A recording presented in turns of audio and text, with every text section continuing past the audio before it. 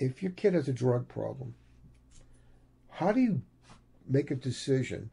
If you need therapy, where would you go if a kid is starting a drug problem? What would you tell them to do? I always advise parents to go to someone who's experienced, who they specialize in drug counseling. Not just go to an average therapist, psychiatrist, who see all types of different disorders. You have to go to a specialist because no matter what the kid says, I'm going to stop. There's nothing wrong in getting that particular approach initially. Is that correct? Yes, yes. And you get them help, and you go to see. And this is the key thing.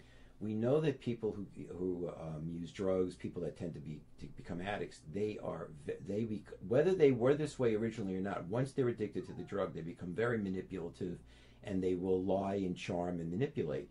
So that's why bringing them to an average therapist, I always caution parents against, unless that person is extremely skilled in knowing how to deal with people like this and see through their charades.